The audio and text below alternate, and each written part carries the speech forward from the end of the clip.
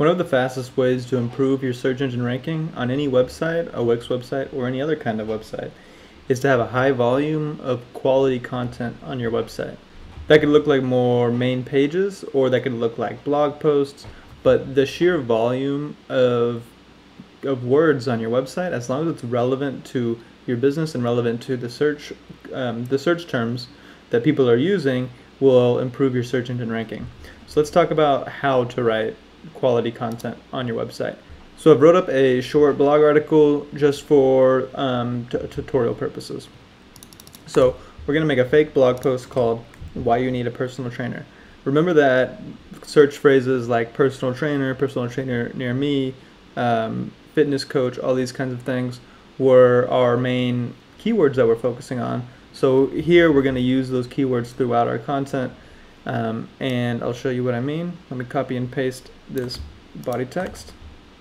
Alright, and we talk about personal trainer as a bunch. Now you don't want to be annoying with this. There's something called keyword stuffing, where you just say personal trainer, for example, a million times in a row, and that's not going to help. Your keywords should still be prevalent in your text, they just shouldn't be annoying. Your words should sound natural. So I made this fake one, "Why You Need a Personal Trainer," with a few sections. It comes in at about 800 words. For the highest performing content, typically long form content is going to do better. So if you can get over 1,000 words, and really if you can get about 2,500 words, that research has shown that 2,500 words is where your articles are going to be shown the most often and ranked the best on search. So I'm just formatting this a little bit. So there's a couple key things here. Let's talk about titles and subtitles. So on any page, the main page title should be an H1, a heading 1. That's HTML terms. All you need to know is it should say H1. And so if we look on our actual website, if we go to, for example, the home page, then this text right here, "Let's Get Moving," should be an H1. And here you can see our theme is set to H1, heading 1. So that lets Google know that "Let's Get Moving" is the main idea of this page.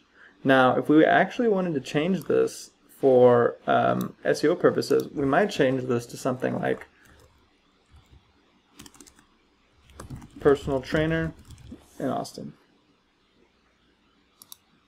That lets Google know that that is what this whole site is about, because that's the H1 of the main website.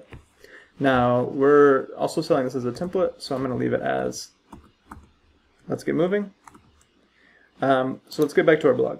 So in our body text here, all of our regular paragraphs should be set as paragraphs, and that's again true on main pages as well. But then our headings should all be H2s. That means that this is the subheading for this section, right? So our H1 is "Why You Need a Personal Trainer," and our heading 2, our H2, is "Personal Trainers Push You to Your Limits." So each one of these, each new section has an H2. We can nest headings underneath each other. So maybe we have a few bullet points about why personal trainers are useful for pushing you to your limits. You know, maybe we say they know your limits. They know your comfort zone. And we have some sentences underneath those, right, that are associated. If these are subsections of this one, then we can make these H3s. Okay? So basically, it's like Russian nesting dolls, right? As long as the subtopics are relevant to this larger topic, you can make these H3s. And you could have H4s underneath that one if you really wanted to. It's rare that you have to go that far, but you could. So let's review a couple things. One, we're going to use heading tags and paragraph tags. See, it says paragraph. So you might be confused though, what if you're not a good writer? What if you need a little bit of help writing? One useful tool I can recommend is called Grammarly. And it looks like this. It's got a G.